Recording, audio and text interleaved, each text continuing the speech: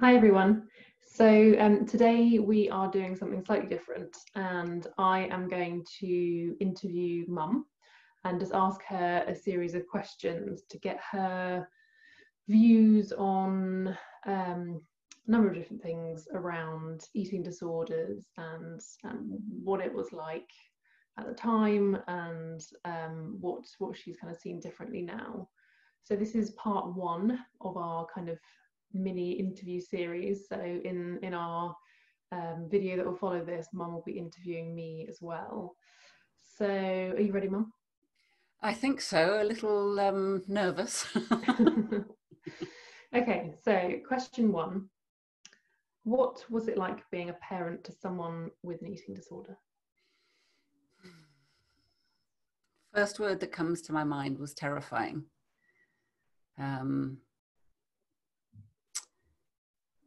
I had suspected for so long that you had an eating disorder, but I was too frightened to even allow myself to go there.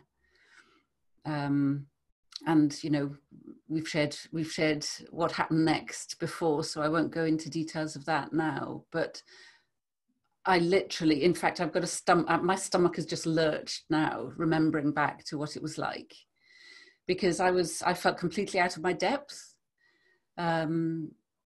Nothing like this had cropped up not in our life, in anybody in our family, in my friendship groups. So this was an absolute first. It was kind of, it happened to other people, and to have it literally just burst through our door, because that's what it felt like, just winded me, I think. Because even though I say, you know, I was frightened and it terrified me, I had to get on and do it. I had to be practical as well as be mum and be wife and all of that. So I literally had to step up in a way, because I had no other choice. I couldn't sink into my panic and my fear and my potential, depression, because I was living this with you, and I had to lead. I had to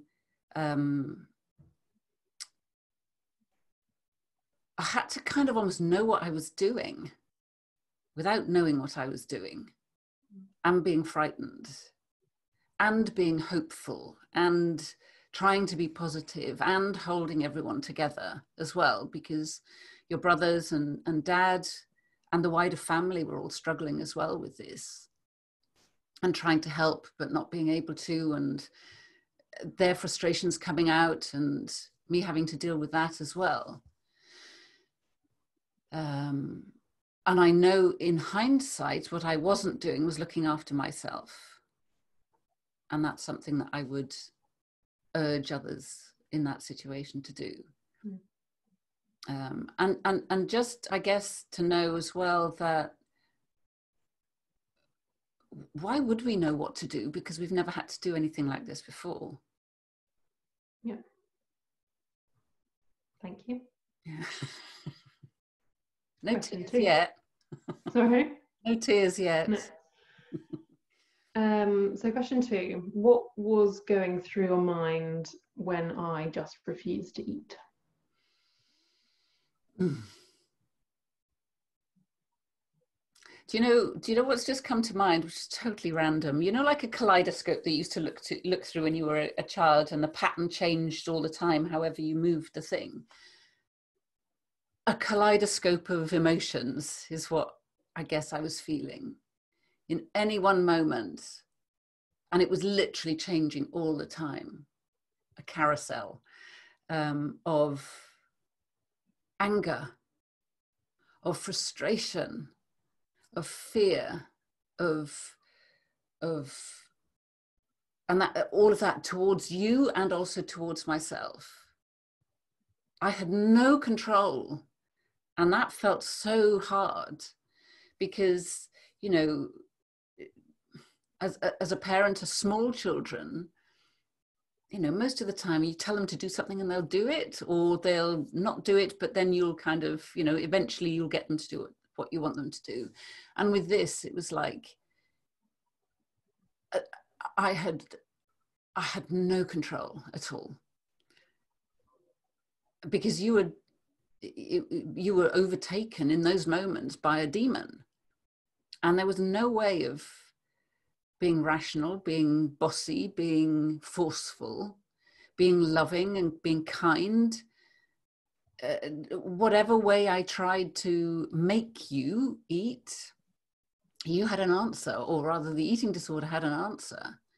So I used to dread mealtime so much, because it would always be a battle. There was always a battle. And it was me and you, and we've said this before, it was me and you, because the boys, and I include Dad in that, was silent, dealing with whatever was going on for them.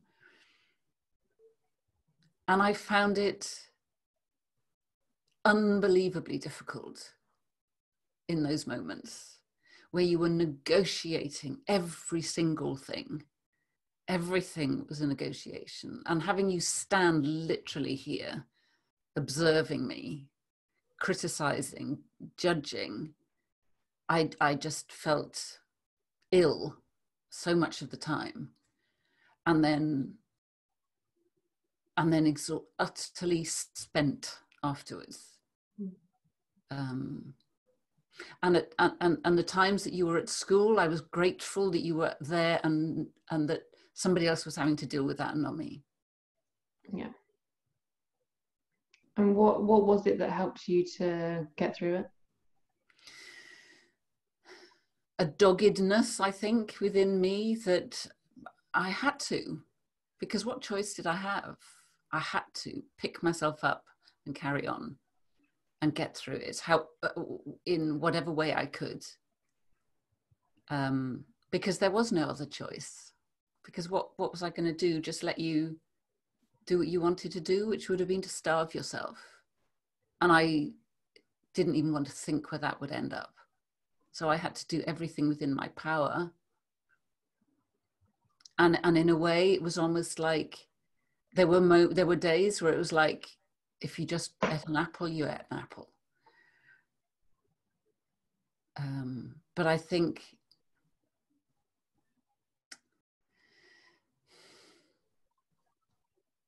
I don't know, there was something within me that just had to keep that light alive in my head, that this, you know, this too will pass. And maybe there were times that I was naive, but maybe it was just that, allowing myself to not literally cover myself in it the whole time, if that makes sense. Just to give myself a little moment of freedom of, oh, it'll be okay. Yep. Yeah. Well done. You're doing well. Next question. What would you have done differently if we could relive the whole thing?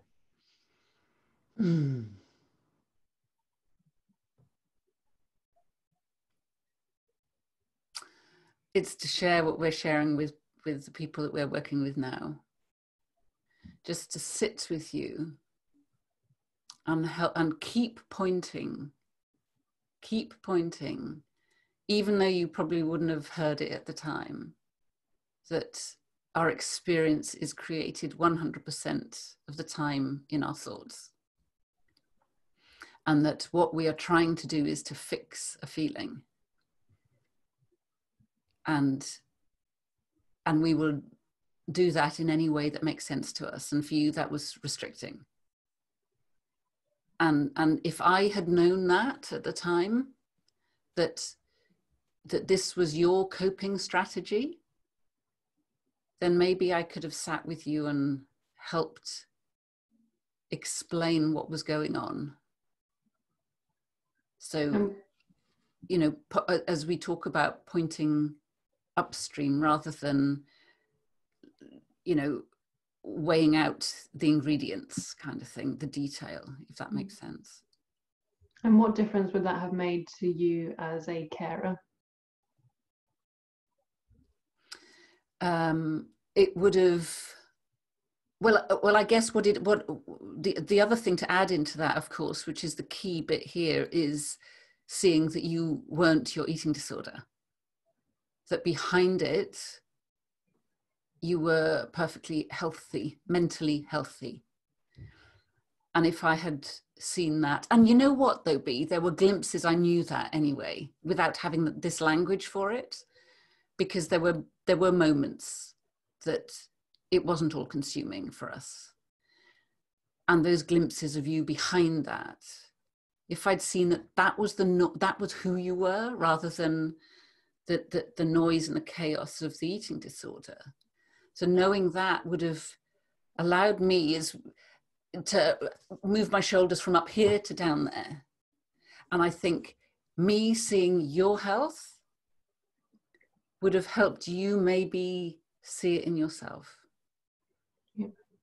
I think that feels to me like a really important thing, is that if I'd seen your health, then maybe you could have seen that.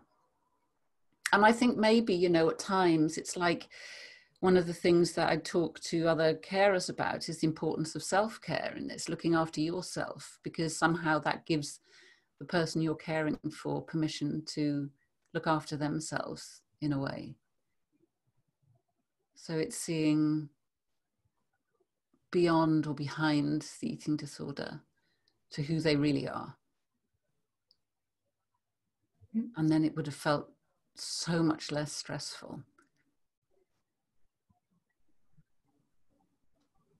Okay, last question. What advice would you offer to people caring for someone with an eating disorder now? Oh, be gentle with yourself, because this is the toughest thing that you'll be going through. This is so incredibly tough that you're not prepared for. You're not schooled in how to do this. And we're all doing the best we can. And if you as a carer can see that in yourself, that you're doing the best that you can, and to see it that they're doing the best that they can, I think just knowing that, it's like getting off your own back, giving yourself permission to appreciate that you're doing your best, that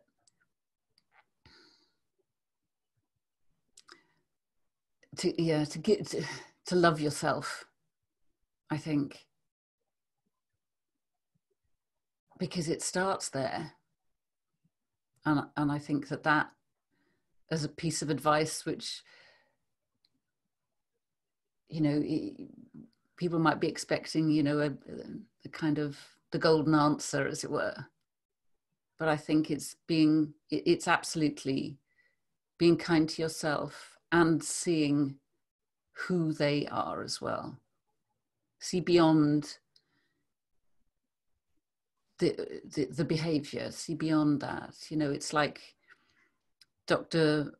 Bill Pettit, an amazing psychiatrist, talks about, talk to the person behind the mask. And at some point, the person behind the mask will speak up. And some days that's going to be easier than other days. Some days it's going to be impossible.